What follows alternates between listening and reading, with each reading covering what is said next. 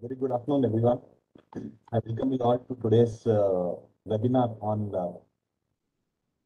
Schedule 3 and CARO reporting. As you all know that there are a lot of changes which has happened in the Schedule 3 and CARO with effect from 1st of April 2021, which will be applicable for this year. And at the same time, there's a need which is continuously being felt, with respect to the compliance with respect to filing of annual returns. It is being observed that, though the accounts are prepared, finally, if it is not there in the proper format of the Companies Act, the MCA is now strictly following and sending notices to professionals who have been attesting the accounts. So it is high time that we educate ourselves and, ensure that the financials what we are filing are proper. And in these lines, we had a discussion in the month of February, sir. So you might think that it's like 4 months now to had this program because March and April was bank audit, and I don't know, yeah, those months we finally thought that we'll have it in the month of first week of May.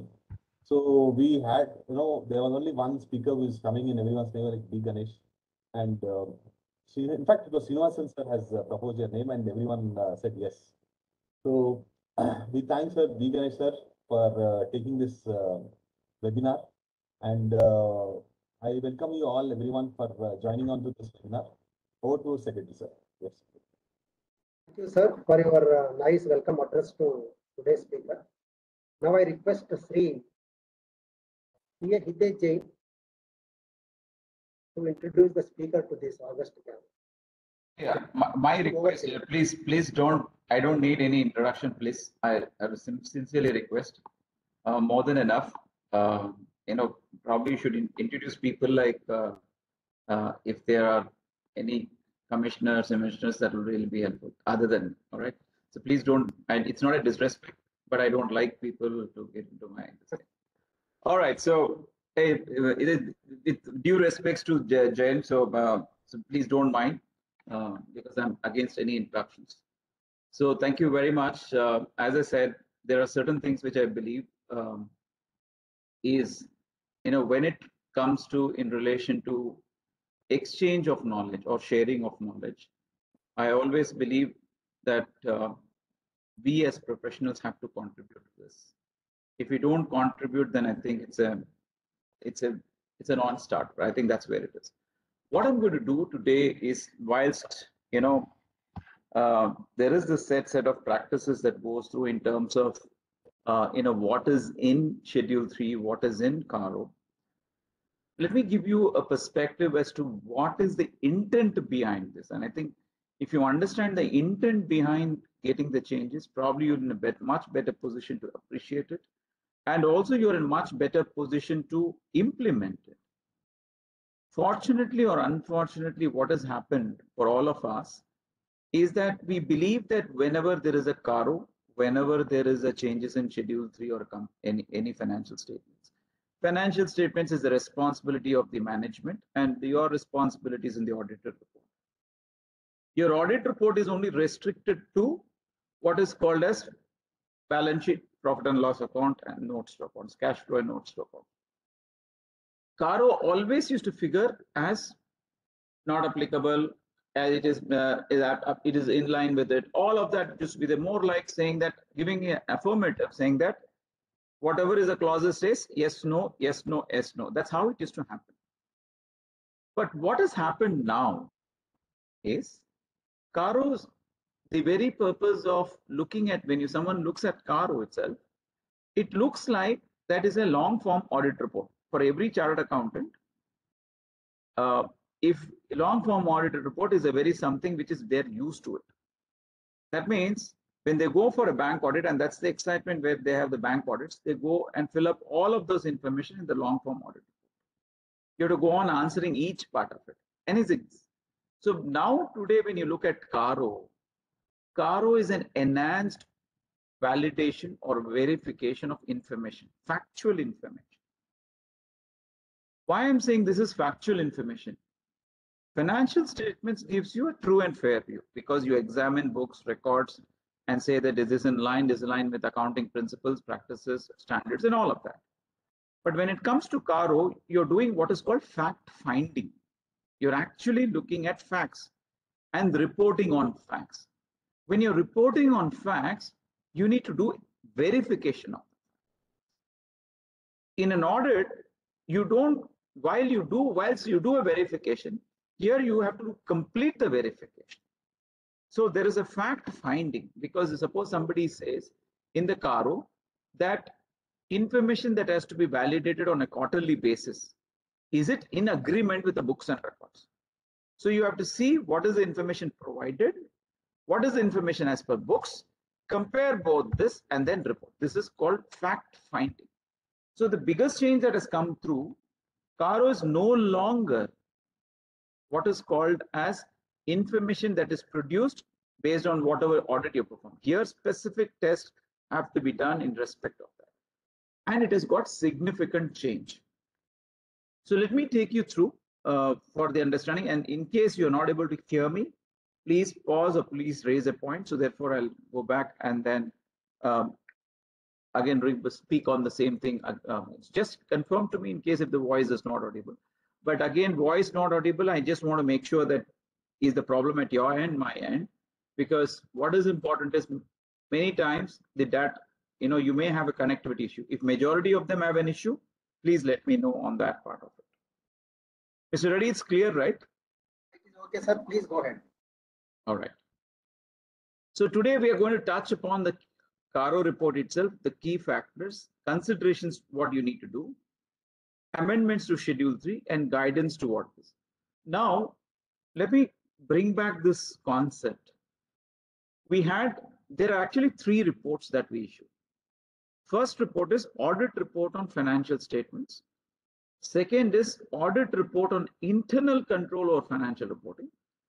Third one is company's auditors report order 2020. So these 3 reports that we issue. The first report is go on to the basic records, do a very sampling, use your materiality, use everything, draw as per requirement and report. The second and the foremost thing is report on internal control over financial reporting. Our biggest problem with that we have seen today, that internal control reporting is the biggest failure. In fact, if you find that if internal control reporting had succeeded, the CARO enhancement was not required. Because internal control reporting is a failure, even today as I talk, there is not a single report which says that the internal control has got weaknesses. Look at the irony. That means 10 lakh companies which are operating in India, not a single auditor has got one report on that there is a deficiency in this internal control. Even though where there are issues relating to frauds, even issues relating to certain matters, the internal controls always operate effectively. So that means either we have not understood what is the purpose of internal control, nor the management understood and gives importance to what the internal control is, nor the regulators understand what the internal control is. Why I'm trying to bring this aspect of it is, any adverse report in respect of CARO, any adverse report in respect of CARO has an implication on internal control of financial reporting. Somebody may ask, how? Suppose you say that the fixed asset register, because one of the asks is fixed asset register updated, fixed asset, you have to give particulars, names and everything. Now you say that fixed asset register is the process of updation. Physical verification is carried out in a phased manner. As and when the stock physical verification is carried out and this records are updated, discrepancy, if any, will be adjusted. You see, any audit CARO report, you will have the continuous same thing. This year, last year, previous year. Now let me ask you, because you're all tax bar association. So you file tax audit reports. In tax audit reports, you have got addition to fixed assets. And you claim depreciation under Section 32. How do you claim? If you say there is no asset register, if you say the asset register is in the process of updation, how did you arrive at greater than 180 days, less than 180 days? And even if you take a simple analysis of year after year after year after year and take that information, that should be sufficient to compile a fixed asset register. So this is the biggest challenge that we have. That means we have not understood. So therefore, you say fixed asset register is not updated. What does your internal control say? Internal control says a fixed asset register, a fixed asset. How do you cap? What is a fixed asset? And when do you capitalize a fixed asset? He says if I need a fixed assets, there should be a capital budget. The budget should be approved. I should place an order. I should bring whatever your normal things of bringing in quotations or tendering. Bring back that. Have a purchase or work order released. Based on the work order, get this purchase order. Get the material received. Every material received should have an indent. This indent should be again tested for quality, and then for installation, and then for capitalization. And that's where depreciation starts. Now, if you have laid this down as your control, what is a control failure? You cannot capitalize an asset unless it is ready to use. That is your income tax requirement. Whether put to use is not about ready to use. So when do you say it's ready to use? Only when it is certified, the trial runs has happened, production has happened, at least there's a certain element. Now, when you have this laid down as your internal control, how can you comment on CARO saying the process of updation? So if you say it is the process of updation, that means your control on fixed asset is a challenge. Same is the case with inventory. Inventory, it says that in whether the company has a process of carrying out physical verification of inventory, whether the inventories are properly identified, if there are material discrepancies, whether it has been adjusted. Now, what do you say? And whether it's an earlier concept was, I'm just giving you an earlier concept. I'll come back to the new concept, whether there was a continuing failure or weaknesses. Now, if you say that the inventory verification differences are not material, first of all, what is the process of carrying out physical verification of inventory? What is the nature of industry? Physical verification of inventory is not driven by only a physical verification report. There is a nature of industry. For industries like life sciences, your pharmaceutical industries, it's different. For trading concerns, it is different. For consumer durables, it's different. For steel companies, it is different. For cement companies, it is different. For retail companies, it is different. Your grocery stores, it is different. So what is physical verification? What is a plan for physical verification? Is that a perpetual inventory? Is that a verification done every day? Is it a verification done at the end of the month? Is it done once in quarter? Whether you identify A class, B class, C class. Now the question is, if you say that when you carry out a physical verification of inventory and that inventory had differences,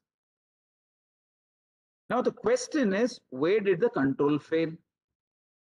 Control requires you that you should compare with the book records and find out the reasons. He found out the reasons that it is either the count or the non-existent of inventory. Now you have done, let's say in the month of July, you have again done in the month of November, you have done in the month of February. Because of the time period, you have been doing inventory verification at this. Now at each point in time, there was differences. You have not carried out inventory verification as of 31st of March. Because it is not possible. It's huge material spread across, you will say it's not possible. Now from an internal control perspective, if you've designed controls to operate in the manner in which it should operate, was that operating at the year end? We always test our physical verification was carried out during the year. But did we see from a control perspective whether that control was still operating as of 31st of March or is a change in control? Now, these are the questions which will come up. And if you have inventory verifications and that discrepancies are noted, it has got a larger implications. So that is the reason why you need to look at it CARO today is not a CARO of just reporting on that. Today, CARO requires you to look at specific aspects of it and report. And every variances in respect of those CARO will have an impact on the internal controls, will have an impact on the financial reporting. I'll tell you on how very it will be. Now, predominantly, if you look at CARO changes, right? All the CARO changes have been brought in only by inputs from bankers, financial institutions, and register of companies. If you see all changes, you take any change, whether bank submission of quarterly reports is banker, end use of certificate is banker, funds drawn, terms loan drawn, banker, whether all the charges have been created, ROC. So that means, in other words, what has happened? That this CARO is basically an information that is being provided to all the regulatory agencies. Whether you had ADT4 filed fraud to the ROCs. So now question, now what has happened? So yesterday I was in Calcutta, one of the speakers said, sir, we are not astrologers. How can we predict whether the assets are available or not to pay the liability? How do I predict? Very valid point. If you're not astrologer, that's fine. Astrologer is become 1 year old. So last year he was astrologer, this year it's facts. This year you can't say, I don't know what has happened this year. 1 year as the astrologer, I don't know. But next year, you know the facts, right? So astrology is only in the unknown terrain. Whereas when you look into facts, you need to validate those facts. One person said, one question came up, sir, we don't know this creditor, sir. How do we identify creditors? They don't give us information. Because how do I come up with the aging? Now, that is the reason why you have to understand the nature of the client and the business and the environment it is operating. If you do not know the client, so for instance, you will find, just put this person on the mute, not 2514.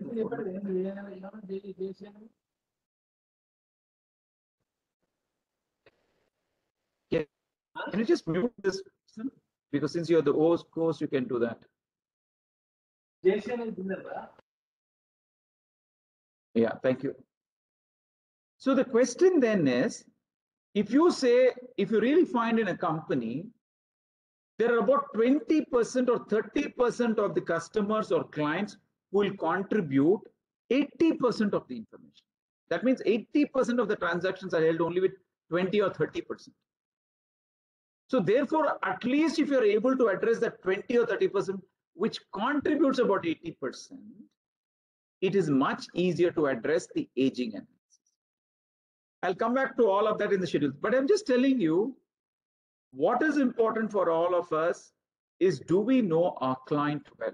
Do we know what is the client operating at? All of these becomes very, very critical. So the question which has moved now is from an information and explanation provided. Because if you had seen in the last CARO 2016 or earlier to that, 13 and 8 and all of that, it says, based on the information provided and explanations obtained, the company has been generally been regular paying all of this, right? That has moved. So what has changed in 2020 is based on the examination of records. In other words, you are examining the books and records. When you are examining the books and records, that is where the issue really comes in. So therefore, what has moved now is from in basis of information and explanation, now it has moved to what is called seeking evidences. And seeking evidences has an impact as far as we should not wait for CARO. Instead, I would say, if you do CARO first, then come back to your audit report, you'll be able to address it with many of the issues. because there is a change that has come up in auditor's report in respect of rule 11E and 11F. 11E, which talks about the ultimate beneficial ownerships, and that has a significant impact as far as the loans and advances are concerned. I'll touch upon that. But just imagine, basis of information and explanation, now it has gone to obtaining evidences, and obtaining evidences is a very critical aspect of it. Now, one of the asks which came back, in fact, there is this videos which are also circulating amongst many of the professionals, that what is that we need to take from the company. But if you see majority of us, right, barring few of the firms, the accounts are prepared by the chartered accountants. There's a very few cases where you will find accounts getting prepared by the company and provided to the company, because they say, sir, anyway, sir, this is Schedule 3, sir, new thing, sir, we don't know, sir, you are the auditor, sir, you are the expert, sir, and provides you the information. The question is, if you make the client responsible, probably you will get more information. Since you take the responsibility, you will have to find a solution for every of these problems. So therefore, just be mindful that in respect of CARO 2020, you need to seek this information more closely. So let me take you from a concept of the summary, and let me take you through specific aspects of it, which is required to be addressed. The first one is on maintenance property records, physical verification, title deeds, revaluation proceedings. I put some legends, so therefore you will know what it is important from a legend perspective. Red means it is very critical. Amber means that's where you need to seek information. White means there is, again, this information has to be sought. That is something which is new, which you need to look at it. So these are some of the things which have been brought in as part of the summary. Now, if you look at certain critical aspects of it relating to recording of unrecorded income, willful defaulters, funds raised used for long-term purposes, again, these are some things which are coming back from the previous times. Raising of funds by the pledging of securities of subsidiaries and all of that. So all of these have come. Fraud by the company, on the company, auditors, whistleblower complaints, internal audit reports considered, non-cash transactions, all of these are red means which has got to be addressed. These are called red flags. Why I'm saying these are red flags? The red flags is because recently you would have concluded the bank audits. If you have concluded bank audits, one of the recent circulars sometime in, I think, under 3 months, the RBI came up and said, if there are any entities which has got rates, which have got notices, which have got any sort of non-compliance from any of the regulators, even though the accounts could look good, they still may need to be considered as a red flag account, and that such banks needs to carry out a forensic audit. This is a very critical aspect of it. I'm sure many of you, as a part of the bank reporting, you would have looked at it, this red flag accounts. But these red flags means are very, very important aspect. There are other aspects relating to internal controls that has been highlighted. There are other aspects relating to performance indicators, because you need to look at the performance indicators and also touch upon some of the key ratios that we need to talk about. Other aspects is on the compliances that need to look at. So let's focus on specific things. Again, when you compare this with revised Schedule 3, you will find whatever information. Now, let me give you a background as to why this was required. If you look at, the CARO 2020 was introduced, even the institute came up with a guidance note. Institute of Chartered Accountants came up with a guidance note, whereas Schedule 3 was not changed. Now, the real question came up is, who is the owner of these financial statements? Who prepares these financial statements? Who approves these financial statements? If the approval is done by, if the owner of these financial statements is the company, preparer is of the management, approval is by the directors. If you don't make changes, On what basis will the auditors approve, give an opinion? Because today, if you see any opinion on attest function, whether it is a certificate, whether it is an information, it says management has to certify. After that, the auditor certifies. And that is the reason why a Schedule 3 was revised. And you will find many of these informations have been captured as a part of Schedule 3. That means notes to accounts have got enhanced in respect of title deeds, in respect of proceedings, in respect of working capital limits, and various other aspects of it has been introduced. So therefore, it is critical that you need to look at it that whenever you're reporting on auditor's report, see whether there is an information that is captured and signed off by the management. Maintenance cost records, depositing, statutory dues under dispute, these all will come as part of the contingent liabilities and liabilities itself. Recording of unrecorded income, companies willful defaulters, term loans applied whether opportunistic purpose, application of money is raised during debts instrument, all of these gets captured as part of that.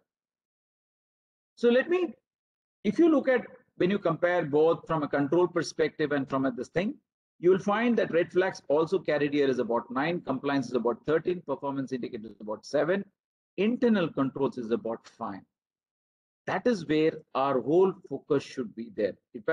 Because if you don't focus on internal controls, you may get it wrong. So therefore, CARO has to be dealt not only from only its own reporting, but look at it from a financial statement perspective, look at it from a internal control perspective. These two aspects have to be covered.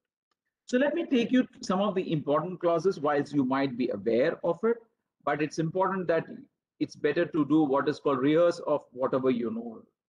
So the first and the foremost clause always has been on the fixed assets. Now it's called the property, plant and equipment.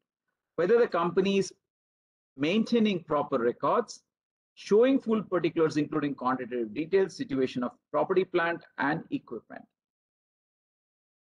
It includes ROU assets with the right of use assets on investment property, non-current assets and capital work in progress. Consider factors, whatever the records relating to property, plant and equipment, look at all the information which are impaired, which are fully depreciated and all of that. From a controls perspective, this is where I'm going to look at 3 aspects of separate. Company maintaining records, factors that you need to look at it from a control perspective. Whether it is complete, that's the first thing. Completeness, accuracy and security is very, very important. Now what they have done, along with this, they've said not only the property, plant and equipment, they also said intangible assets also should be maintaining records. Now, if you really see intangible assets, now where do you find these intangible assets? You could have software license as an intangible asset. You could have, if it's a pharma company, you could have a drug master files as one of this. You could have patents. You could have various things which you could be there. Now, for each of these, you need to maintain record. That means the date on which it's capitalized, how it is valid. Now, if you look at intangible assets per se, intangible assets is always tested from a cash flow perspective, from an impairment perspective. It is not measured from a sale or something. It's basically measured from the cash flows that is able to generate, the value in use versus the fair value, and then you test for impairment. But these information has to be captured. It can't be carried out for long. But if you see Schedule 3, they brought in this capital work in progress and intangible assets under development as a part of the disclosure. And I think that's a very important aspect that needs to be considered when you look at intangible assets. Now, the other important aspect of it, which is, again, this is coming from a bankers when they were looking for a charge or when they were trying to repossess whatever the securities by selling it off, which was hypothetical, they came across saying that many of the assets were not in the name of the company. Now, this is an issue which has been there not now, it's been there for a long time. Wherever the title deeds are not in the name of the company, especially on the immovable properties, it is important that you have to give the, see, how do you do it? One aspect of it is if you've got title deeds, get a copy of it. If it is pledged with the lenders, get a confirmation. If it is lost, then you seek an alternative by filing an FIR. or if it is disputed, provide that. So you have to give the particulars, name, what is it measuring, whether the land, immovable property is building, what is it at, area, place, on whose name it is. Is it in the company's name? If it is not in the company's name, provide the details on whose name. And this typically came up when many of the companies went bankrupt, or when many of the companies' bank loans were not serviced. When the bankers started calling the loans, at that point in time, when they sought these assets and all of this, they found that the assets are not held in the name of the company. I think this issue has been there for long. Now, even today, it continues that the bankers takes the collateral security for any of this so that the loans are there. So I think it's important that is not only the security, but the security also should be validated by the bankers on a regular basis. And it's a very important point that to be borne in mind. So if you as an auditor, when you go and seek information, you need to first look at whether the asset exists, who has got the title deeds. If the title deeds are not in the company, who has got it, get a confirmation and all of that. And if it is not in the name of the company, provide this details. Let me give you a live example that we went through I think I would say last year before the CARO was implemented. You know, many of these transactions which happens, land transactions happens, or any of the property transactions, we found that the properties get sold without getting reported to the banker or something. So we came across a situation wherein the land was sold by more than 4 years, but the information was not captured in the company. The company was getting it. The bankers were obtaining confirmations at every point in time. They had this information. The lawyers of the company also were seeking information. The only challenge which they had is whenever they were getting confirmation from various people, it was not in English. It was other than English. There was no translation done. All it had, let's say, G1, G2, G3, plot number 1, 11, 12. So they all knew that plot number 11, 2. So therefore, they assumed that the property is in the name of that company. Now, this is another challenge you need to see. If it is in the local, you need to know. Person who is getting the confirmation should know the local language. If it does not have the understanding of the local language, get a translator, get it translated, and get the translated document, signed translated document, so that you have an understanding of it. Otherwise, what will happen is this: even though the details are provided, the titles may not necessarily be there. So that's a very important point. Then if there are any assets that are revalued, our valuations expert like Ritesh Mittal, the president of Tax Bar, if he carries out assets, it has to be done only by a registered valuer. And if there is any change more than 10% in aggregate, such information should be provided. Now, first and the foremost thing for you as an auditor, it's not whether it is carried out. First of all, you have to evaluate the independence and competence of that registered valuer. Second, the revaluation cannot be for one asset. The revaluation should be for the entire class of assets. And 3, whether the accounting disclosures have been appropriate. I think these are the things which are very, very critical. Just to let you know, registered valuers are those valuers who are appointed who are defined under the Companies Act and appointed. Now, in case if there is anything goes wrong on the valuation, they are also considered under section 447 for fraud reporting. So this is the responsibility of a registered valuer, and please look at if there are any such. Benami transactions, especially on prohibition of 1988. Now, Benami transaction again, you have to get if there have been any such incidents, because this is more of a disclosure that you need to bring, because you are not supposed to know or investigate whether this property belonged to A or the property belonged to somebody else. So therefore, it is important that you get this information. If there has been any instances of any proceedings initiated against the company, provide information in terms of the nature of property, carrying value, status of proceedings, and impact and respect of the liability, if any. This is more from seeking information. There is a guidance note which has been issued by ICA. Please look at specific aspect relating to such transactions and such proceedings. The third aspect of it, whether physical verification of inventory has been conducted at reasonable intervals by the management, and whether, in the opinion of the auditor, the coverage procedure of such verification whether is appropriate, whether any discrepancies of 10% or more in aggregate for each class of inventory were noticed, and if so, whether they have been properly dealt with the books of accounts. Now look at this. First of all, physical verification carrying out at regular intervals. Second, you need to look at it whether the coverage and the procedure adopted by the management was appropriate.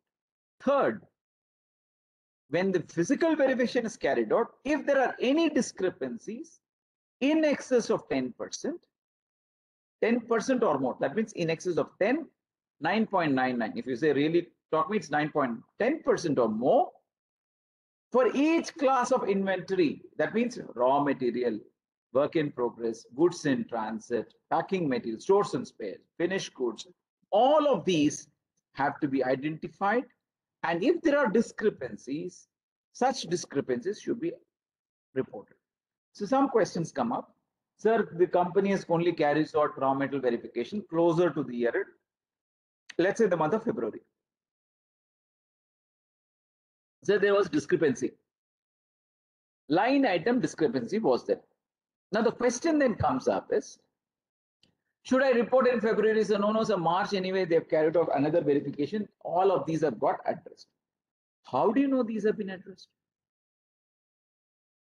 That means that verification process, you need to do a roll forward to see if this discrepancy against exist. But from a reporting perspective, should you now report that 10% were noticed? The answer is yes. You have to report there was a discrepancy. Subsequently, it has been, at the year end, it has been adjusted. So in other words, what happens? You need to be aware of, see earlier what it was, whether the company has a product commensurate with the nature and size of business, whether a material, how it has been dealt with.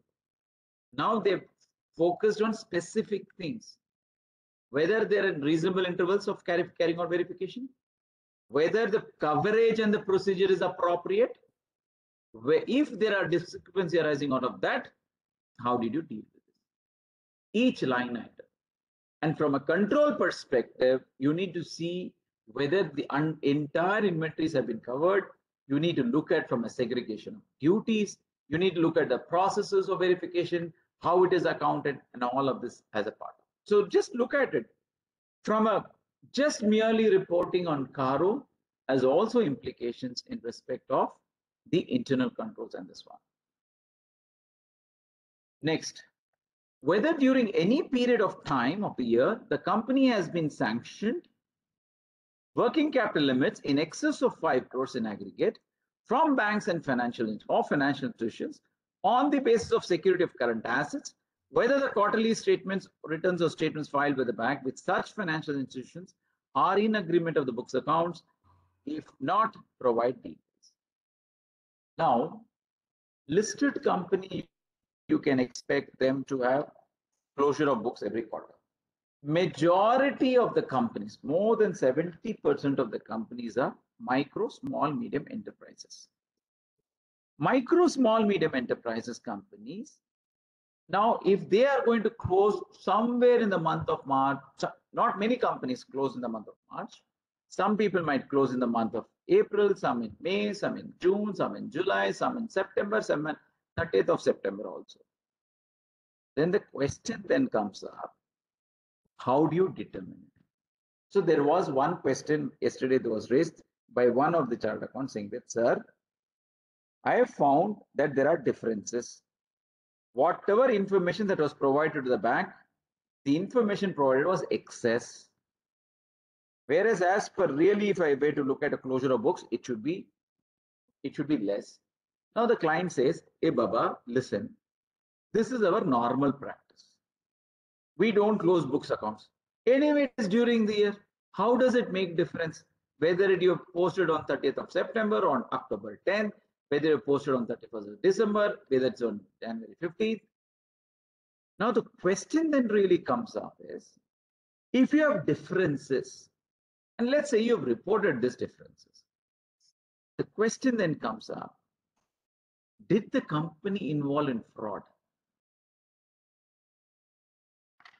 The issue is not just on providing in whether there's an agreement. Suppose if the company has provided more amounts because it will be able to draw its working capital limits or DP limits, is that not fraud? In all probabilities, it is a fraud. Because you might say, sir, that inventory existed, it came after 10 days, after 15 days, but it was there. We already committed. Then the question comes up, what is this inventory? What is the INCO terms? What is the commercial terms? When do you say it is the risk and rewards are transferred? You need to look at from that perspective. Whenever you have differences quarterly on quarterly, please report the differences and the date when it was rectified, so that for the banker and financial institutions, they know that this information is agreement. Suppose you say it is an agreement of books account and they appoint some stock auditor. Stock auditor comes back and says, sir, they don't have books and records. Whatever physical verification is their books and records, and therefore whatever the auditor has reported is not correct. Just think through that. Possible? The answer is yes. So therefore it is important that from a control, in fact, this is exactly what I said. From a control perspective too, closure of books, is it done quarterly basis? It is on half yearly basis? Is it done yearly basis? What it is done? So the closure of accounts is very, very essential and critical. So for us as auditors, it's not alone of what information is got, whether this information provided has resulted in unjust enrichment. That means unjust enrichment means what you are not entitled, you have got much more than that. There's a likelihood the banker can, based on your report, can turn back and say the company has intentionally claimed a larger drawing power, and therefore I'm recalling from a fraudulent perspective. There's every likelihood. Why I'm saying this is very important, again, that is the reason re-emphasizing that today's CARO has got a much larger implication than the CARO that was there of 2016, 2013, 2008 and all of that. Be mindful when you are doing it. See, the saying is, if, and in fact, I would take the quotation of the president, current president, Dr. Debashish. He says, if you're not doing an audit, if the audit is not done as a serious business, just be out of it. Oh, sorry, audit is a serious business. If you're not serious about it, just be out of it. There are larger implications. In other words, he meant that if you want to be an auditor and if you're assigning any reports, take audit as seriously as any other tax or any other work that you do. Don't take audit just because you have to just certify something. Please do not compromise on this aspect of it, because as much as in GST, when there has been arrest made for the chartered accountants in respect with 2 chartered accountants, there is every likelihood when the notices comes. In fact, Ritesh was mentioning about notices received because tally accounts being filed. The same thing can come back from the bankers. Now it is not the ROC, it's from the banker saying that please confirm to us what is the nature of differences, whether it tantamounts to fraud. Please be aware of this change once the audit report goes away. Again, banks, financial institutions, everything gets covered in respect of it. Next, whether during the year the company has made investments, provided any guarantees or securities, or granted any loans or advances in the nature of loans secured, unsecured company, or any other parties. There are various questions that you need to look at it. Especially you need to look at information that have been filed in the form MBP2. Now, these transactions are applicable to all the parties. There is nothing related to related parties. Earlier, it used to be with related parties. Now, to any other parties, you need to understand the policies. Now, this is very, very important. Whether during the year, the company had made investments, provided any guarantee or security, any loans, this is the nature of information that you need to capture. Nature of loan, nature of advances, aggregate balances, whether the interest is prejudicial to the interest, whether the schedule of payment has been stipulated in regularity, whether they have been overdue more than 90 days, whether there have been renewals, extension, fresh loans to the same parties, whether loans either payable on demand, having no loans and something. Now look at all of these aspects of it. You have to first information segregate between your subsidiaries, joint venture associates, and other parties. Then you need to identify the amount of loan at which the interest you have provided, whether it is prejudicial to the interest of the company. 3, you need to address whether what steps have been taken to recover if the amounts are outstanding beyond 90 days. Next, you need to look at if there are any rollover of loans. That means renewal, fresh loans, or extension granted to settle the existing loans. Next, loans payable which have got no terms and conditions. This comprehensive is applicable to loans, advance in the nature of loans, guarantees, security, investments, and reporting is transaction during the year, at the end of the year, and if there are any transactions related to previous year. Now, if you look at all of these informations, that means you should actually have done entire schedule with you. That means entire ledger balances, you should have gone and validated it. It's a very important change that you need to be mindful of. Next, in respect of loans, investments, guarantees, security, whether provisions of 185 have been complied with. If not, that means, for instance, these are loans which are given to subsidiaries. These are also, there are restrictions in number of loans that it can give not more than 2 layers. So you need to evaluate, exception is being the subsidiary companies. So you need to, whilst the section is not applicable to wholly owned subsidiary companies, but for any loans that you have provided, you need to look at the controls, the evaluations, and respect of that. I'm not getting into section 73 to 76, which is basically the company's acceptance of deposits. Again, be mindful that under the Companies Act, if there are any amounts, undisputed amounts more than 365 days in the nature of advance remaining unsettled, that means those also comes under deemed deposit. So you need to be mindful of that. Cost records is again come back, look at the applicability, look at the records that are being maintained. The other aspect which is very important is the changes in the statutory dues. In the erstwhile CARO, you at least had to have specific which was identified. Now you find the GST has been included, Provident Fund employee state is already was existing, but any other statutory dues to the appropriate authorities. That means they've identified statutory dues to anyone. It could be federal, it could be state, it could be local authority, it could be Gram Panchayat, it could be municipality, it could be anyone. This is something which is important for the company to look at it from a statutory dues perspective, and your reporting becomes important. So all statutory dues is comprehensive. Is it by statute? Statutory dues is by statute. Is it by statute you need to include? Even an effluent treatment cess could be part of the statute. So the statutory dues have been expanded to include many of these matters.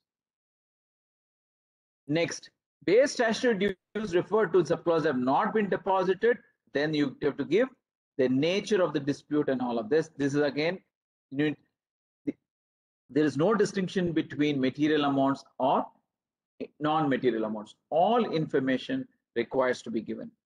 So should you give salaries and wages as a part of it? No. Payment of bonus is only by the statute. Salaries and our wages are basis of your contractual obligations. Unless wages are covered under the Minimum Wages Act, you may probably need to look at it from that perspective. I'm just answering the question because it's popped up from one Mr. Satnara. Next, whether any transactions not recorded in the books of accounts have been surrendered or disclosed as income during the year in tax assessment. If so, whether the previously unrecorded income has been properly recorded in the books of accounts. Now, this is a very important aspect as an auditor. If you have been the statutory auditor, your client goes back and says to buy piece, sir, वो बहुत सता रहा है sir, इसको 15 crore दे देंगे sir, 10 crore दे देंगे sir, 20 crore दे देंगे. The question is, and there you say unexplained expenditure or unexplained income. So therefore you are surrendering. So two things comes into picture. When you've surrendered unexplained expenditure, so from a control perspective, what you would have done? That means the controls have failed. Somewhere the expenditures have gone, which is not recorded, or revenues are done, not recorded. But from a financial statement perspective, does it tantamount to reopening of accounts or restatement of accounts? Now, under this revised Schedule 3, you got Division 1, Division 3. Anything changes in Division 1, you will go under what is called as a restated financial statement, a restated balance sheet. This is one change that is very important, that you need to look at it. If any of such amounts are surrendered or a tax is paid, you need to evaluate it from whether you need to reopen the previous books, and definitely you need to qualify the internal control. You may also have to qualify the trueness and fairness in respect of such transactions. Next, whether the company has defaulted in repayment of loans or other borrowings or in the payment of interest thereon to any lender. That means we need to have the entire bank's financial institutions, and those information should be broken down into when is the due date, what are the loans, when is the due date, whether interest is paid or not. All of this have to be tracked. From a control perspective also, you need to test on this. Borrowings includes term loans, demand loans, export credit, cash credits, overdraft facilities, bills purchased or discounted. All of these would get covered as a part of it. And if you have non-fund bases getting converted into fund-based, even those should be considered as outstanding borrowings. And this is a very important change that has come through it. Preference capital is definitely not part of the borrowings, so therefore it won't get covered there. Next, whether the company is declared a willful defaulter by any bank or financial institutions or other lenders. Now, willful defaulter. Now, we had COVID period. There was a lot of these challenges came up. There were a lot of extensions that happened, a lot of these things. Now, the question then comes up, are they considered as willful defaulters? Now, how do you identify whether they are willful defaulters? The only way you can do is to send a confirmation to the bank, and each of the bankers have to confirm whether any of the bank loan account or whether this entity itself has been identified as a willful defaulter. Now, confirmation, normally we send confirmation only to get the balances. Whereas now the confirmation should include what is the type of borrowings that you have, what are the terms of the borrowings, what are the covenants of the borrowings, whether the bank has declared this entity as a willful defaulter. All of these becomes very, very essential. Next, whether the term loans were applied for the purposes for which were obtained, if not, the amount of loans so diverted and the purpose for which it is used may be reported. So I'll give you an example. Here's the bank, here's the company. We went and withdrew money from a bank, and the bank saying that it wanted to purchase fixed assets. Now, they've also applied for working capital limits. That amount was not received.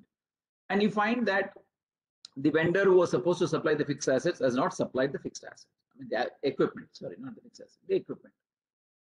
Now, the bank said, okay, the entity said, okay, fine. Anyway, I need to use for other plant. So let me divert this money. Let me use this money. So when I get back my working capital, I replenish it. That is one. The second is, I don't make a distinction between a term loan and a current loan. I put everything into one bank account, or I maintain one account in my books. Now, this is very, very important. Utilization of the term loan for purposes other than for what it's been taken have to be reported. Even, well, let's say I take a term loan, I've not got the, I went and parked it somewhere else. I still need to say it's a diversion. Somebody might say, sir, it was only to earn interest temporarily deployed. Still, you have to give that information saying that nature of term loan, not applied, deposited, and put a remark saying that temporary deployment pending receipt of this goods. So this is very, very critical, because if you have to go, see earlier what happens, for every term loan given and for any receipts, the banker always asks you to give an end use certificate. Whether the company has got this, bills have been received, has been verified, equipment has been capitalized, you have to give all the details. Now, as a statutory auditor, you have not given, because you think that the company is, you don't believe the company. That's, for instance, you says, no, my procedure is so stringent, I will not be able to issue a term loan certificate or a fund end use certificate. Now, there is another auditor who issued this end use certificate. Now, you found when you're testing this that the end use has got temporary deployment, has got diversion. That means what you did is, I took this money, instead of to the equipment, I've used it to as a loans to my, I've issued an ICD, let's say. You'll say, sir, anyway, I was paying that 10%. I'm now getting it about 12%. So therefore, 2% is my leverage. So therefore, I put it there. This is a clear diversion. So that means you have to go and see the fund flow of each of this and then address it. Diversion of funds includes utilization of short-term working capital for long-term purposes, deploying borrowed funds activities for creation of other than the for which loan or sanction, transferring borrowed funds to subsidiaries, group companies, routing of funds through any bank or other lenders through consumer without permission of the lender, just routing of funds through any other bank other than the lender bank, investment in other companies by acquiring equity debt instrument, shortfall in deployment of funds, disbursement, drawl, and difference not being accounted for. Look at the extent of the responsibility that has come up for a term loan. And you will find many of the small medium enterprises run on term loans than the working capital loan. Or working capital loan is used to acquire even capital assets. So look at from that perspective. Next, whether funds raised on short-term purposes have been utilized for long-term purposes, again, you need to go back, because you can either look at from a liquidity through a cash flow statement, you can look at it, or if you've got sufficient, as if you see that internal accruals are sufficient enough to fund the long-term funds that your investing activities, you may look at the operating changes in operating working cap, changes in working capital.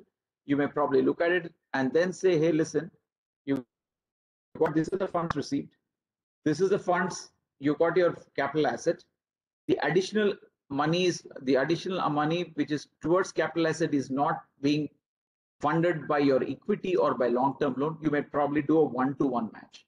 The other way of matching is called take all the assets additions during the period or investments and then compare between how these has been funded. Probably that's another way around. But predominantly these are driven from the changes in working capital. If the changes in working capital is always changes in working capital is funded by a bank loan, or that's called the short-term loan or working capital loan, you need to make an understanding and then see whether it's been applied. If you draw up a cash flow, you'll be in a position to explain that. Next, whether the company has taken any funds from any entity or person on account to meet the obligations of its subsidiaries, associates, joint venture. If so, details of thereof the nature of accounts. That means any entity could be bank, financial institution, liability, partnership, everybody, or person, even from an individual. So entire money that has been drawn during the period and how it has been utilized all have to be addressed. Earlier, this was not there, but this person has been included, especially if there have been any diversions. These are called as diversions. You have taken money to meet the obligations, becomes a diversion. Whether the company has raised loans during the year on pledge of securities held in its subsidiaries, joint ventures, or associate companies. If so, provide details thereof and also report if the company is defaulted in repayment of such loans. Now look at this broader aspect of it. Loans raised by the company. Loans could be short term, which I told you in example in the earlier slides, also long term. Two, for all the loans that have been taken, and even if it is repaid, you have to, even if it is repaid during the year. That means it is not that it should be outstanding at March 31st. It is raised and repaid during the period. Again, if you need to look at it, if there are any outstanding loans which relating to earlier period, you may ask the questions whether should I report that? The answer is no. It is only loans raised during the period and has been applied in respect of subsidiaries. So it's one way to look at it. This is grandfathering is allowed, but my understanding is that if you have such loans and there has been default in repayment of this, you may have to still give. Raising funds of the current period is fine, but defaults relating to such loans raised in the earlier period may figure under this. And just look at the important aspect of it. You had subsidiaries, joint ventures, and all that. You use them as the security, and you pledge them, and then on that you raise them. And I think that's a very important aspect of it. You will find many of the cases. In fact, you will find the other way around. You may probably pledge the parent company's assets and probably give the loan. But you may also have situations where if your subsidiary is very, very what is called profit making, you may probably use that assets to raise funds and utilize the funds. Next, whether money is raised by the way of initial public offer, including debt instruments, were applied for the purposes for which it was taken. If not, details together with delays of default and rectification to be provided. That means when you raise any finance, it says towards capital assets. It'll say towards working capital, towards X, towards repayment, towards all of that. So all of these, whether the amounts that have been taken has been appropriately applied for which it is there. That means the end use, even for that offers, including the debt securities, have to be included in the definitions. Preferential allotment, there is no change. It remains consistent. There is nothing specific on this. But let's look at whether fraud. Now, earlier it was fraud on the company and then used to only report. Now, it is both on the company and by the company. Whether any fraud by the company or any fraud on the company, two things, by the company and on the company. Now, you are the auditor of that company. On the companies, you may have situations wherein some of the officers, some of your employees may be involved in getting money, right? An unjust enrichment. For instance, you may have a situation where somebody is claiming more money, or somebody is identified certain distributor, he will sell it and the discounts comes back to him and those amounts get into his account. So it is on the company because the amount is due to the company, but the marketing manager or whoever it is, officer, gets benefited. You see the other case, by the company, and you find many of the amounts that are paid towards bribe, many of the monies paid towards bribe sit under the employee advances, sit under certain heads. The question is that a fraud?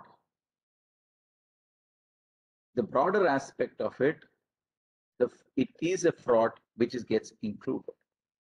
So it is important that fraud by the company. I give an example of wrongly submission to the banker. Could be one fraud. Two, under the Companies Act, I take a position. Under Income Tax Act, I can take a position. 3, I can split the accounts, split the cash transactions so that it does not come under the ambit. Is that a fraud? Likelihood of this getting into fraud. The question is, can we, Mr. Krishna, can you go on mute, please? అంటే బేసిక్గా వీళ్ళు elimination సరిగా చేయట్లా. అవునండి, ఎందుకు sir? ఏంటంటే minority అంతకుముందు ₹1,00,000 ఉండేది మైనారిటీ ఇంట్రెస్ట్. దాంతో P&L లో నుంచి 1,00,000 తీసేవాళ్ళు. అంటే షేర్ క్యాపిటల్ ప్లస్ వాళ్ళ షేర్ 2 తీసేవాళ్ళు P&L లో నుంచి. అది Pradesh, can you put him on mute? Yeah, thanks. Now, this is also very important. See, unlike in Tax Bar Association, they don't give a CP credit. So therefore, they don't get any CP credit. Now, the question of fraud by the company has got larger meanings. Now, for instance, to achieve an objective, I may create an entry. For instance, I might say, listen, I've got advances from the customer.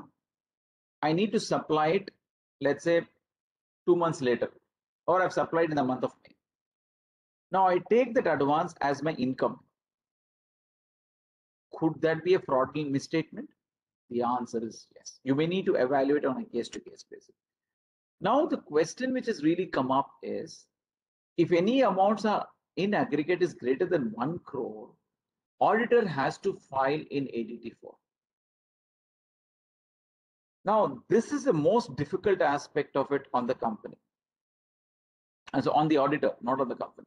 Because if you say that this amount which is paid, which you know is in the nature of fraud, a bribe taken or non-compliance to an act is a fraud, that means if they're splitting the income in such a way that it does not meet, does not require you to go through the TCS or the deduction tax at source, or does not fall under the 40A, all this definition, A312 and all of that. The question then comes up, if the intent of the company, of the management, is to fraud, the fraud is to the state, the fraud is to the center. That means they don't want to pay the central tax, they don't want to pay the state tax, they don't want to pay the stamp duty, they don't want to do it, any of this. That becomes very, very important. Including, it need not be cash alone. I may take an accounting position which is not right. That also means falsifying accounts. So it is important for us, a fraud definition. See, unfortunately, we as auditors, who provides us the books of accounts? Management. Who provides us the supporting documents? Management. Who provides us the information for our audit? Management. What are we doing? Management prepare accounts, management provides supporting, management does everything, we are putting our signature. Is that audit? So now this question on fraud brings about the question of professional skepticism. And going forward, fraud is going to play a major role in many of the reports. So you may find if anything goes wrong elsewhere, I always believe this is like a CSR. CSR came up when it was introduced. It says you have to only give a provision made in the notes to account. Then they say, no, if you made provision, if you have not utilized, if you actually have to identify project, provide that names. Then they say, no, you take in, put it in a bag. Now they are saying, keep all of this aside. I need an end use certificate. Please engage forensic auditors into this and understand the nature of frauds that are committed by various companies. And I'm telling you, let me be very honest with you. There's not a single company which does not commit fraud. There's every possibility the fraud is committed. To what extent the auditor is aware becomes the other question. But it is important that if any fraudulent acts by the management tantamounts to, let's say instead of paying through check, I'll say, okay, let me give by cash. Even that is a fraud. So these are some things which you need to be very, very mindful about it. Now 143.12 ADT4, this is something where more than 1 crore. It's very difficult so far. This is again come back. The grouse has come back from MCA saying that none of the auditors, barring few auditors who have filed ADT4, but majority of the auditors do not file ADT4. And it's very rare. So the biggest challenge is how do you identify? Under the Companies Act, if any entity has got more than 50 crores, it requires what is called as visual mechanism to be established. A visual mechanism is nothing but you need to bring in what is called as anonymous complaint, helplines, or anonymous mails to be sent to those directors or those people who are responsible for governance or those charged with governance. Now the question is, visual mechanism never works. How do you find out, saying that if you are a promoter-driven company, somebody will come and say the promoter has committed fraud? So the question then comes up with what is the relevance of it? And this becomes a tricky for many of the auditors and all of the auditors. Why many of the auditors? All of the auditors, this becomes a very tricky issue. Even for listed companies, they don't have. Even for listed companies, while it's called as a whistleblower mechanism, you don't have, but especially where it's in excess of 50 crores for private limited companies, you need to look at these aspects of it. Nidhi company, I'm just ignoring. Again, related party transactions. This is whether transactions are in compliance and we have to provide details as required under applicable accounting standard. Related party transaction, the majority of the frauds that happens in India happens through related party transactions. And this related party transactions, you may call whatever arm's length under your tax.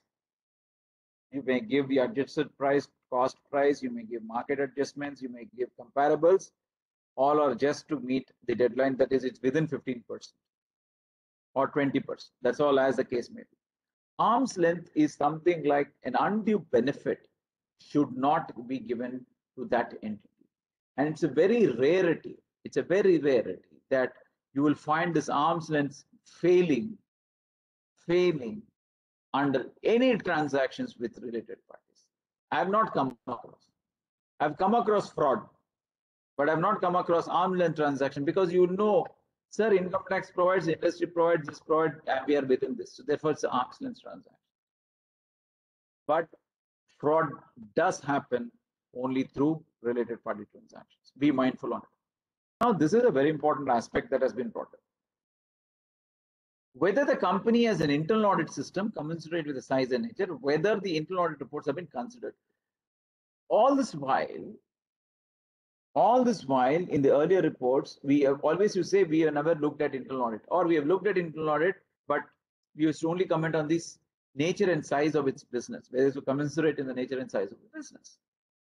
Today, you need to understand if there are any reporting issues by the internal auditor. Now the responsibility is also on the internal auditor. If fraud, anything is not reported, internal auditor also would get included as a part of it. So please be careful when you're carrying out an internal audit. If there are any observations, please provide. And if you are a statutory auditor, please read every internal audit report issued by the internal auditor. If it's internal, if it is external, internal audit. Whether the company has entered into any non-cash transaction, if so, provide under section 192.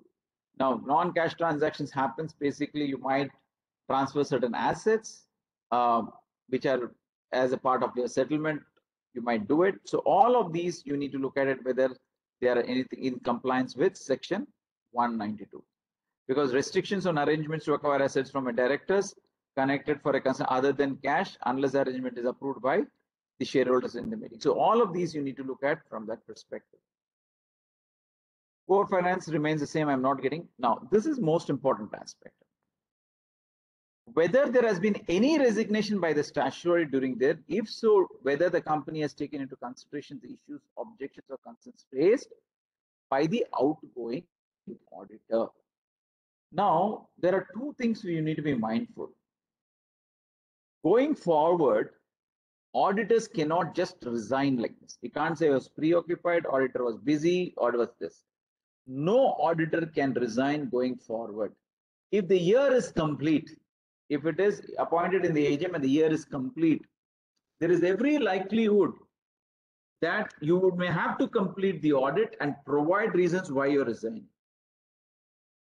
This is something which is already in discussions and that will come through. But now it says, see, earlier, see, ours is, it was only covered as part of ethics. It was never covered as part of CARO.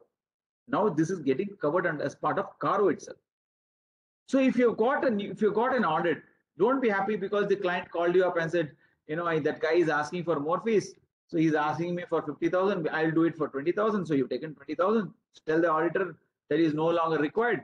You will do it. But let me be very honest. If the outgoing auditor raises any objection saying that the management is not fraud, management does not, his controls are not there, he has not paid my fees, you cannot accept the audit engagement. Very clear. This is very, very clear. This again will identify, and if the outgoing auditor says he's got no objection, and the incoming auditor comes and says there's a lot of issues, probably that could be one. Or if the outgoing auditor gives a report saying that there are a lot of issues, incoming auditor comes and says there are no issues, that becomes an issue. So these are some things which you need to be very mindful. Come to this main aspect of it. On the basis of financial ratios, aging, and expected dates of realization of assets and payment of liabilities, financial assets and financial liabilities, other information accompanying the financial statements, auditor's knowledge of board of directors, management plans, whether the auditor is of the opinion no material uncertainty exists as on date of audit report, that the company is able to meet its liabilities within 1 year. Now, if you recall this aspect of it, predominantly this is drawn from SA 570, which is on going concern. So you give a report on going concern. Now let's assume that you have prepared a financial statement on a going concern basis. But all these ratios that are given are negative. How will you justify? If you are justifying that these assets ratios are negative, how are the companies got money to manage the business? A lot of things gets at stake. Now, one of the biggest issue when you got a ratio which is negative. So for instance, because these are called as solvency ratios, right? You look at from a solvency perspective when you're talking about financial assets available to pay the financial liability. Take one instance, current ratio. For every working capital, ideal is 2:1. But there are rarely any companies which has got 2:1. Majority of the banks agree and settle around 1.3 to 1.5. Now you find that it is not 1.3, it is 1.01 or 0.87. Will you report on going concern? Because in CARO you put saying that any variance in more than 25% you will have to recommend. Now this material uncertainty is a very critical aspect of it. Evaluation using this ratio you find negative, your financial statement on going concern, it cannot be on going concern unless there is something else that they've got. They've got some other funding that they've got as a part of the process. So this is a very critical aspect of it when you need to look at it. Again, if CSR specific, if it's an ongoing project, 30 days, other than ongoing project, you have to deposit within 6 months. Again, unspent, if there are amounts which are unspent for an amount of year, you put it under unspent corporate social responsibility and later on transfer to that.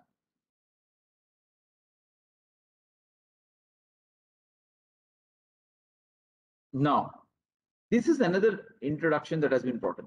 Under the Companies Act, the auditors have to present a report on consolidated financial statements.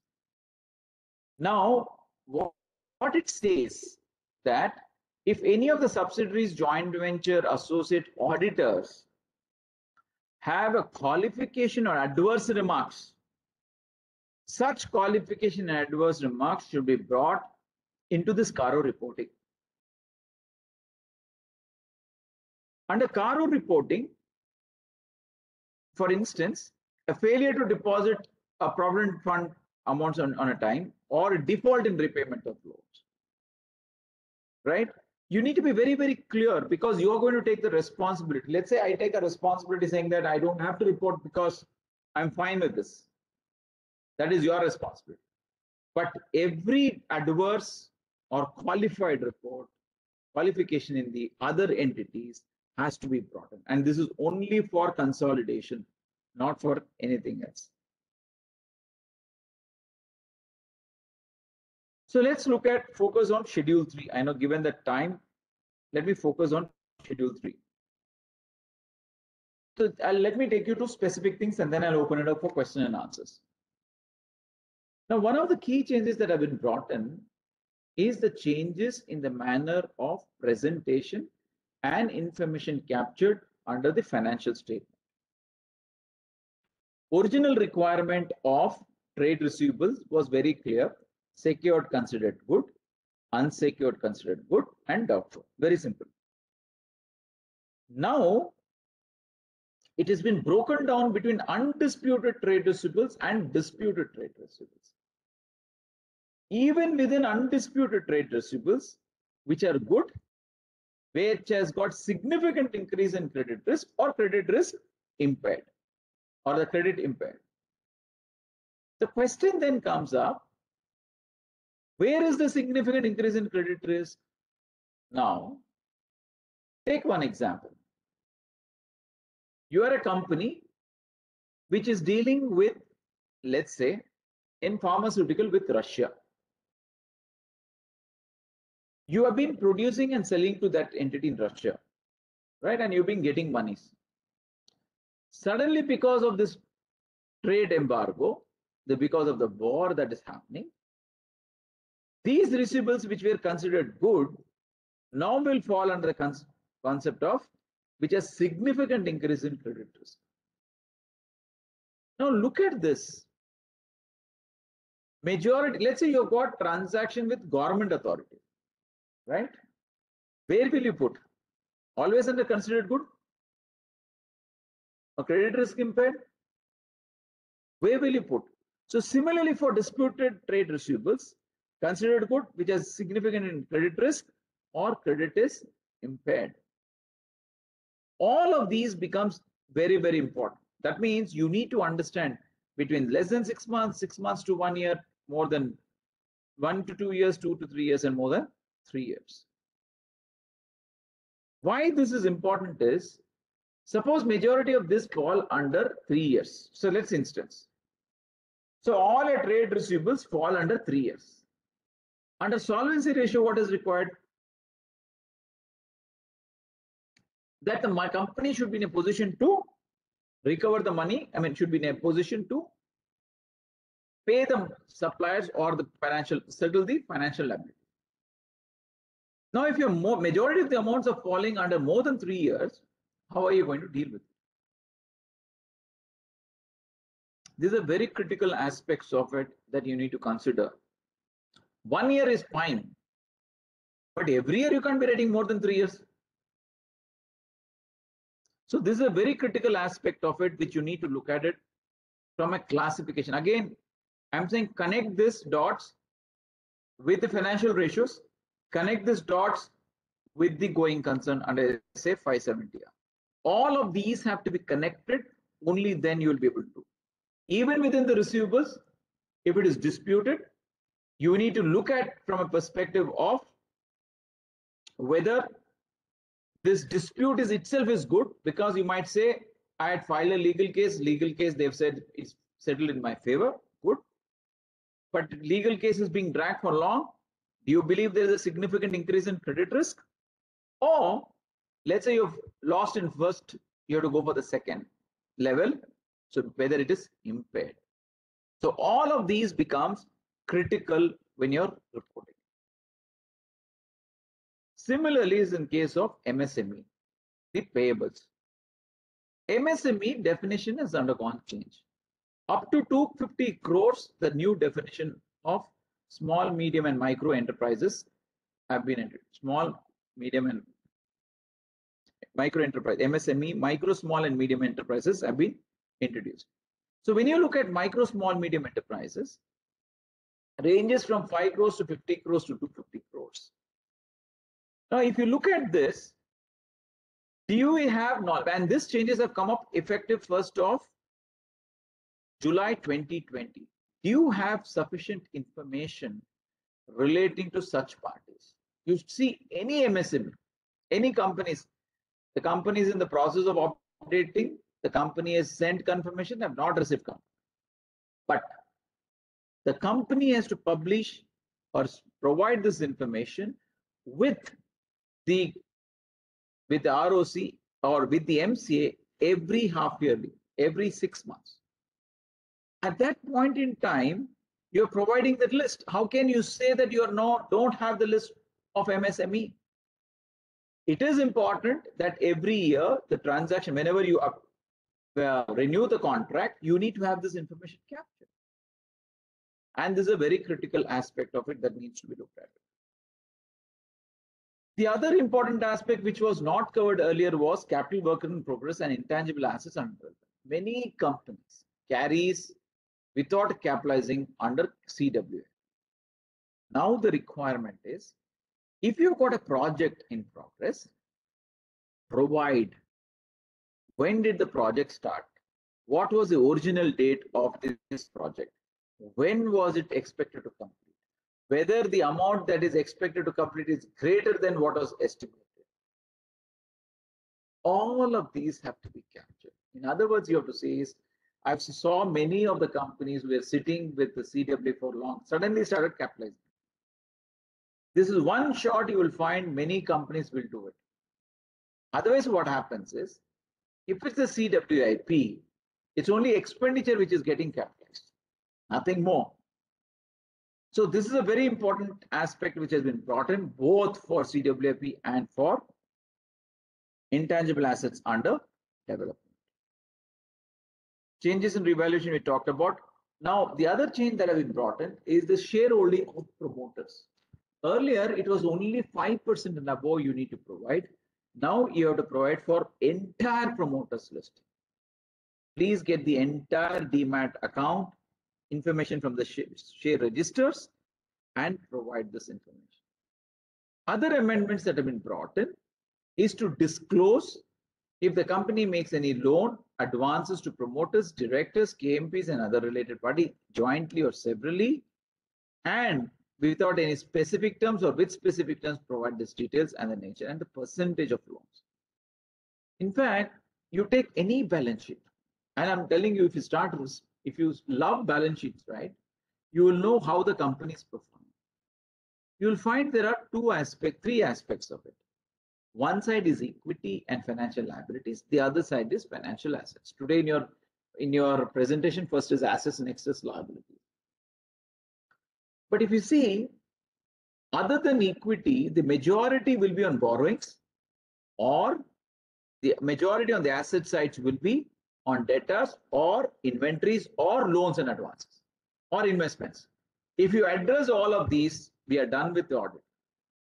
Unfortunately, we carry out this related party transaction year together like this. And there's no movement. Many of the subsidiaries amounts advanced to loans and advances to subsidiary joint ventures, there is no movement. Whereas we are saying, so now you say that current assets is eligible to pay the current liabilities. So let me give you an example. So you have got loans and advances given to subsidiary. That subsidiary is in loss making. That subsidiary is in loss making. Should you now adjust it? But management says I have stayed in, it is my interest in that company. I stay put because I want the subsidiary to perform well. How will you calculate such ratios? And I think this becomes very, very essential. There are other disclosures which have undergone change, like the current maturity is non-current, from a non-current borrowings gone to short-term borrowings, which is right. The other new requirement is security bank deposit, which has already been done, which is there's no much of change. Undisclosed income, you need to bring in CSR, they have brought in aspects of it. Equities, again, this is where I was telling you, if there are any errors that have been identified, if there are any prior period changes, you have to do it under, and this is again for division 1 companies, basically these are predominantly which is following Ind AS. where you need to put the additional changes is called restated balance sheet is what will come into it. Other statements is current assets, current liabilities informations, requirement with disbursement of funds, all have to be provided. Benami transactions, declaration of as and the willful defaulter, this has to be provided. Registration of charges, again from an ROC perspective, utilization of borrowed funds, cryptocurrency or virtual currency. These are the ratios that have been provided. These are called as the solvency ratios, current ratio, debt equity, debt serviceable ratio, return on equity, inventory turnover ratio, trade receivables, trade payables, net cover. All of these need to be looked at it on this. And if there are any variances beyond 25%, such variances have to be explained on an ongoing basis. Again, this section 287, where you cannot have more than 2 layers, and this is again, if there are got more than 2 layers in the structure, you need to provide that information. This is a very, very important aspect relating to relationship with struck-off companies. Relationship with struck-off companies now has become a big issue. If you have got relationship means what? You've got transaction with them, investments, receivables, payables, shares held by the struck-off company, other outstanding balances. Now, you come across, and it is actually, we have come across with many of the companies that we have identified, and these companies are not in existence, but their amounts are being carried out because it's a very minuscule amount of 20,000, 30,000, 40,000. This is, how do you verify it? Somebody asked, how do you verify? There is an MCA website which gives you companies, struck-off companies. Go to that and you'll find out the entire list. Using the SIN number, you will be able to identify all of this. Here is the problem. The companies have been struck off, right? Let's say it's struck off in 2018. But still the company has got majority of the transaction with this after the company struck off. What does it mean? It means that the transaction or sham transaction. This is a very important change. This will have far-reaching implications on ourselves as well as on the reporting. There are few changes that have been brought in under Rule 11E and 11F, and especially in 11E talks about any funds, right, have been advanced or loaned or invested, including foreign entities or intermediaries, where the ultimate beneficiaries, because it is done on behalf of ultimate beneficiaries, you need to identify whether the management has no funds have been diverted or received or recorded on behalf of such ultimate beneficiaries. This is a very important aspect of it, as because many of the companies having foreign entities where there is no direct holding, it does not figure under what is called related party transactions. It is again held by a group of people, but when the parent, when that entity invests in this company, it invests only 10%, whereas that 10% is held by those 5 people, and that 5 people becomes the ultimate beneficiaries. Those people also need to figure it, and you need to provide information. This is a very, very important change under the auditor's report. So therefore, in 11E and F, 11E is this, 11F is basically on dividends paid. So if there are any dividends paid during the year, you need to provide what is the interim dividend paid, what is the, how is the profit determined, and all of that. All right. So this was my presentation for, I do understand for about 1 hour, 40 minutes, the 20 minutes is open for you. Any questions that you have?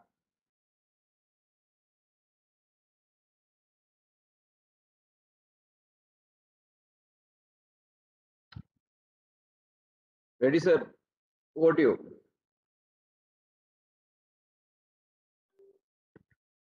Hello.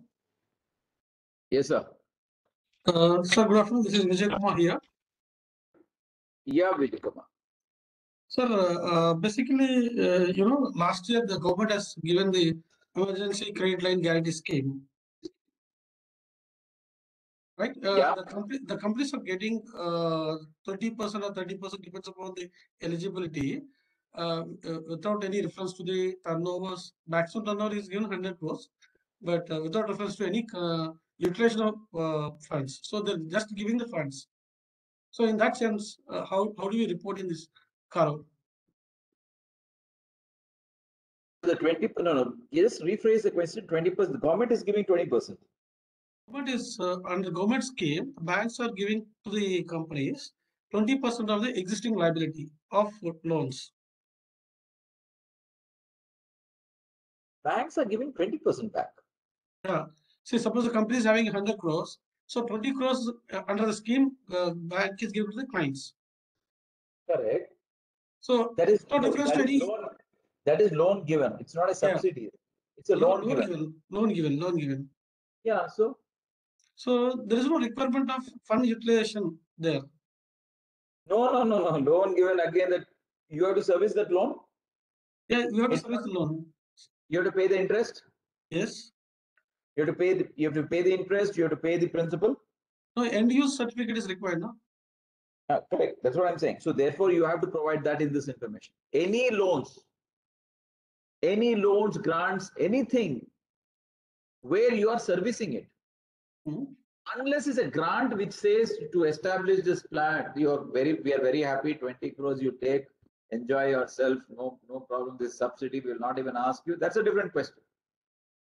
If the 20 crores is being given by the bank as a part of this, during the COVID period, at that point in time, it's basically to keep your plant and everything running, or make sure that there's no suffering. The question then is, this amount is payable back to the banks? Yes. If it is payable to the banks, then it's a loan. It's a loan only. No, it's a loan only. The purpose for which it has been sanctioned doesn't have, right? So the end use of the funds, how to report it? No. It will be there. It would be say for working capital limits. They're saying, yeah. It will be for working capital loan. So working capital term loan, they're saying it.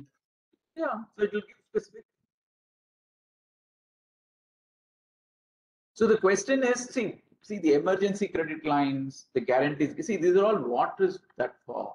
This is for to manage your working capital. The question is the end use of funds come. When does the end use funds come? When I take a loan for a particular purpose. I'll say, I want to build up this plant, new plant I'm coming up, I need. So give me a working capital, give me a term loan. I may come up with a working capital term loan because my time to take the inventory, to convert that inventory into period, it is much larger. It is not within 1 year. It takes about 2 or 3 years. That is what becomes a term loan. That means when I'm not in a position, that means the company was not in a position to service it, and it says comes up with a period of repayment schedule. That's called term loan. That means schedule of 5 periods. That's what you need to do. End use comes when you've taken loans for what purpose? Even for working capital you have taken, and I've used it for. Why did I get emergency line? Emergency line of credit because to run the operations. I put it in my fixed assets, or I went and invested in some subsidiaries, or let's say invested in something else. There also you need to bring that, because the purpose of emergency line of credit or the purpose of this 20% sanction is for a particular purpose of operations. But if instead of using an operation, I've used it for something else, I need to get that done. You have to report it. And I have a second question. Yes, sir. With respect to recent change in the classification of advance with respect to capital assets, acquisition of capital assets, when you make the advances, earlier it is a part of capital work in progress, depends upon the company policy. Now they made it as a part of capital advance separately as a non-current asset. In that sense, whether the classification of 1 year, 2 year, 3 years, that has to be reported here or not required? So the advances, see, this is basically a capital work in progress. Capital advances is different. Capital work in progress is different. Capital work in progress is what? What is it? It is an asset that has been put. You got money paid to this contractor. He has not supplied you. Right? Right. The capital work in progress is when it has become, you don't clubbing it now. You're not clubbing it with capital work in progress. Assets, capital advances in asset side. This capital work in progress sits under fixed asset side. Right. So you're only giving it to the nature of the fixed assets.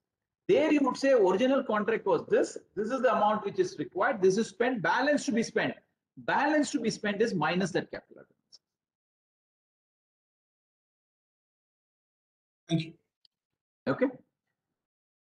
So the emergency loan I've told, where does the provision relating to registration of charges and schedule to apply to loan agreements entered into the current year or also earlier?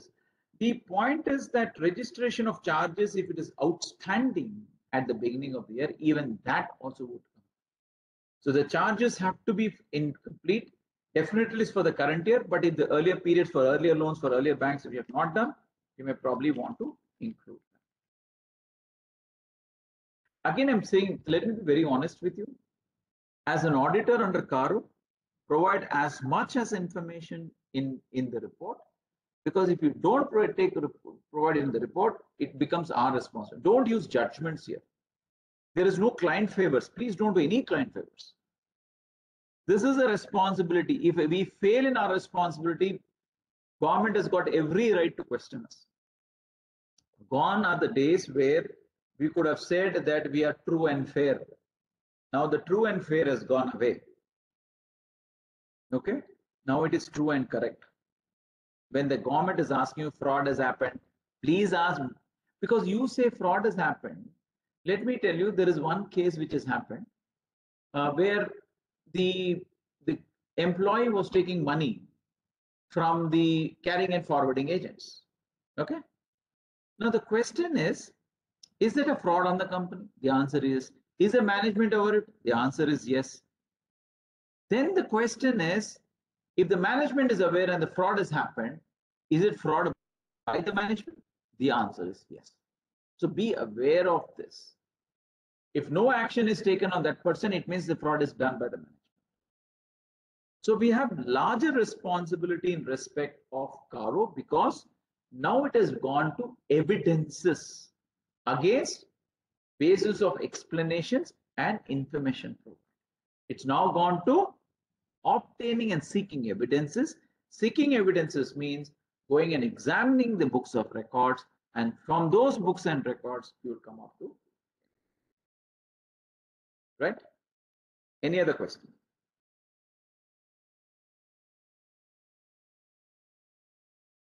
Mittal साहब, आपके tax बारे तो सब knowledgeable बहुत है sir, कोई questions ही नहीं है. Thank you, sir. No, sir, you made us understand everything. అరే బాప్ నరసింహ గారు మీరు ఇలా కూడా కొడతారా? అడ్వకేట్ కదా మీరు కొట్టచ్చులేండి.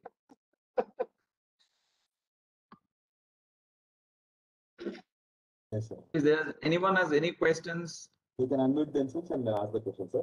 कैलाश बाग जी, कैलाश भाई पूछ लिए. आपने इतना अच्छा एक्सप्लेन किया सब, थैंक्स वेरी मच. भाई आप तो LIC के डायरेक्टर हो, आप तो बड़े थैंक यू सर. मैं आपका आते समझा. ठीक है, बंग साहब तो पूछ लेते हैं सभी कुछ. Any other questions? Anything? I'm telling you time and again, we have to be cognizant. Now our reporting has gone to ledger balances. Take ledger balances and report. That's it. Summary of ledger balances, take it and report. Loans, advances to subsidiaries, joint venture, associate, or any other parties. Focus on that. Adequacy of ratios. Focus on all the current assets, current liabilities. Put that ratios. This you have to be focused. There is, if you look at borrowings, if you look at loans and advances, if you look at the other current assets, inventories, everything, and fixed assets, we are done. Then only come and do audit. First to obtain evidence, first ledger accounts, then do start auditing. Then you will have opinion on financial statement. Krishnamohan garu, చెప్పండి. Krishna will be having Yeah. question always. And no sir, as per your delivery, see, I think going forward in the CARO, we should not mention based on the information expression provided to us. You said that we need to give the factual information, so I think using that word is totally will be incorrect measure. Or still, my question is still, can you write that and take some shelter? At least in few places, like there is one non-cash transactions, you know, that Please understand, non-cash transactions, how will you take? Non-cash transaction means that there is an asset which has gone from your balance sheet. It could have fixed asset, it could have gone. How can you say you will, based on information provided? There could have been situation where a commission could have been settled. yes, Commission should be paid in cash. You find commission is not paid. Oh, ఇక్కడ ఇల్లు ఉందండి Banjara hills లో తీసేసుకోండి అని ఇచ్చేస్తారు. I'm just telling you, you don't even do a fair value. You just give it. So those are things are prohibited. So that's the reason for bringing it. yeah. There is an intent why they brought this concept. See, because the reason is that 15 point non-cash, why I'm asking, since it is no amount is involved, we can't see in the books of accounts. No entry can be passed. So they definitely be real on them only, na? No, See, what is the question here? Whether the company has entered into any non-cash, you mean to say barter kind of transactions like that? no, debit. See, I have to pay you commission, Yeah. right? You are a director. మీరు అన్నారు నాకు I like this F3 movie. నా వాడి పక్కన నాకు ఒక ఇల్లు కావాలంటారు. That company Yeah. owns the building. The company says, okay, no problem. I will not pay you commission. You take the building. That is adjustment. You show fixed assets as removed from assets and commission as an expense and from your payables. Then all JV entries what we pass used to be under lens. Oh, there you come. That's exactly what they want. That's exactly what it is. Me journal entries అని. So what all 31st March 22 entries, what the journal entries day, all entries will be under, I think under reporting then. No, So we create some expenditure and No, you get expenditure. Instead of paying cash, if you're settling with any asset, fixed assets, kani, or shares, kani, if you're giving shares, kani. There's no Something like non-cash. There's no cash in, cash out. There's no cash in, cash out. That's called non-cash. I think we can eliminate the expenditure part, like director salary, general pay, they will not withdraw. Or some kind of, suppose when you pay rent to the director, we do in IT compliance, but they may not draw because of they want to infuse the funds into the company. Those kind of things, I think, based on our judgment, we can write. That's what I want to say. No judgment, sir. No discretionary, no judgment. Again, I'm telling you. Okay? CARO 2020's evidences obtained. Yeah, that's that word is very really catchy, and I think that plays major role. That word is what you are using, and the factually you have to report it. Exactly. నా పేరు కృష్ణ మోహన్, ఈ రోజు నా మొహం ఇలా ఉంటుంది, అది factual. Okay, చిన్నప్పుడు కృష్ణ మోహన్ ఎలా ఉన్నాడు అలా కాదు నాకు. That's the point. So there's a question which came up in small companies. You may not find all this. Absolutely. This is where the board challenge is. More than 7 lakh companies fall under. If you are an auditor and reporting under CARO, if you do not have information, I would say qualify CARO. Not worth it, boss. I will be very honest. Not worth it, boss. Not worth. If you're paying huge fees, then you can take the risk. No company pays good fees to the auditor. Okay, so be mindful of it. Be responsible. So the question, which another question came up, as the audit gone back to balance sheet with evidence correlation? Answer is yes. Today, I'm telling you, or the Companies Act, or CARO requires us to report on fraud. Fraud, clearly. You mean to say we don't know frauds? We will know frauds. So the point is, are we reporting? The answer is no. My experience with as a insolvency professional is audited balance sheet when it comes to IP, except for the fixed assets, most of the debtors are not recoverable, most of the advances are not recoverable, and so that is where a huge difference is coming, sir. As the audited balance sheet and the same balance sheet, when it is viewed from the IP's perspective, never we see whether the limitation act is it applicable or not to a debtor, because the confirmations are not taken. Finally, when a recovery comes, it becomes very difficult for them, sir. So what you are saying is correct, sir. So from the banker's perspective, now stringent procedures has been applied to all, sir. Sir, you are on mute. You are on mute. You are absolutely right. This is exactly where it has come from. When I say regulators have come through, this is exactly what I'm telling you. Correct. People like IBI, like Ritesh, अरे भाई कुछ भी पैसा नहीं है, क्या पैसा पे करूंगा बोलेगा, बोला यार ये ऑडिटर कर रहा है क्या है, तुम्हें बोला ये ऑडिटर कर रहा है, तो पूरे वो लोग सुन लिया वो, रितेश भाई जहाँ भी लगा तो लगा दिया, चुगली लगा दिया. Financial literacy for auditee and their staff is more important than doing the work through our auditor staff and office. No, I wouldn't say the financial literacy is very important. I would rather would say we as an auditor should explain to the auditee the purpose why we are doing it. Unfortunately, what has happened is we always take the responsibility on us. हम देख लेंगे sir, हम देख लेंगे, we will do it, not an issue. अच्छा, internal control, no sir, yes, this is very only for reporting, not. When we start owning it, that's where the auditee and the auditor becomes the same. When the auditor goes to the auditee and explains that this is your responsibility, probably that will be very, very important. That will play a major role. And I think I agree with you. I think we have to drive this knowledge, this literacy with the auditee and the staff, then with ourselves, because we have to educate and say, you own this baby. We are only giving an opinion on this. You can't be writing in the audit report saying the responsibility of the audit financial is the responsibility of the management, our responsibility is to issue an audit opinion. No longer is going to hold. It is the responsibility of the management to understand why this balance sheet information is provided, why this information is important from a perspective. How will it come back to you at a later point? Every year you can't say more than 3 years, more than 3 years. How many years you say it has more than 3 years? That means these are not recoverable records. And you say I'm staying interested in the what is called as my subsidiaries. How long will you stay interested? Because your brother-in-law is there, sister-in-law is there, or son-in-law is there. They are running this, therefore it becomes your subsidiary. So I think things will change. Things has to change.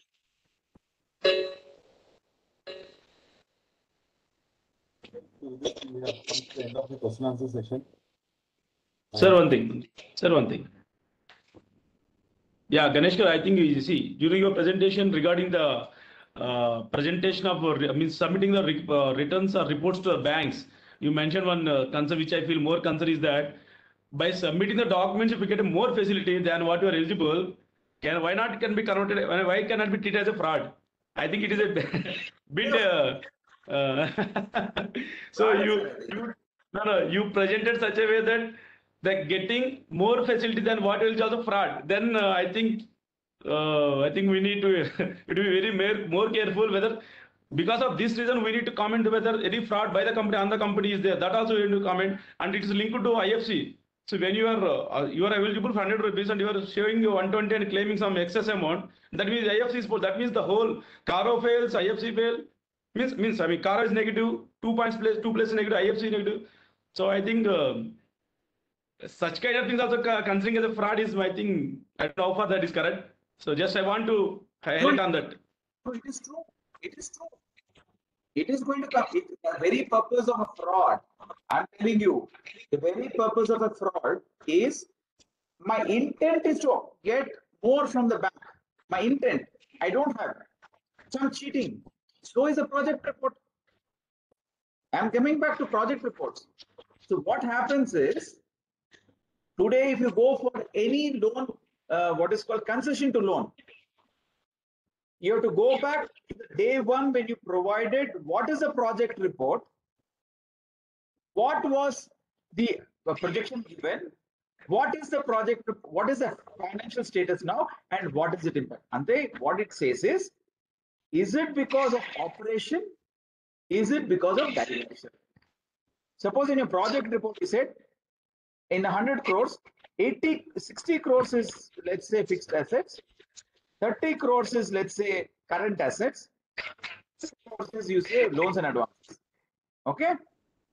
Yeah. Whereas in the actual now, instead of 60 crores, 20 crores is fixed assets, 40 crores is, 30 crores is current assets, and the balance 60 crores is loans and advances. Now the question comes up: is it where the in fact diversion has happened, and that's where it's being called up? It's a very important point, and each one of us have to start looking at it. Is there any other question which I have not answered? Because I'm not able to see if there are any questions I missed out. In the chat, I've already answered, but is there any other question? There's one more question, sir. While the financial statements are the responsibility of the management, the government and ICI will pounce on the CA first and then maybe the auditing. Why the this must be our friend Satyam. So what is the question? Why is the Financial statements are the responsibility of the management. The government and ICI will pounce on the CA first and then maybe the auditing. correct? Because who is the easiest bakra? Because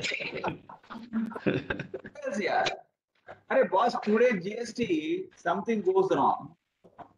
Who is the first guy to be arrested? Not the person who's committed fraud. The person who has issued the certificate is the person. So he is supposed to know everything. That's unfortunate. No, see, this is where, in fact, yesterday I was in Calcutta and I was with the president of ICI. I was telling exactly the same thing. We are not empowering the professionals. The day we empower, like our advocate Nasramurthy Reddy empowering by the Bar Council, that's the day when you will find everyone together. Otherwise, my Ritesh Mittal bhai will say, अरे पूरा balance sheet जो IB पे है सब बेकार है यार, कुछ भी recoverable नहीं है, alter ने qualify नहीं किया, कुछ भी नहीं किया. Professional who is the person issuing certificate, chartered account, and you're telling the chartered account is not doing. The banker listens, registers, this chartered account are not at all doing the work. So therefore, first of all, remove audit. Second, you put them all penalties. Third, you make them responsible. Fourth, you take them out completely from not applicable under Companies Act. Or the direction is very clear. They are now saying, if you have been with the company for long, that means staying invested. You know the books of accounts, you know the ledgers, you know the accounts. Why is that you're not able to identify this? It's a very big question, very big question. There is no answers to it.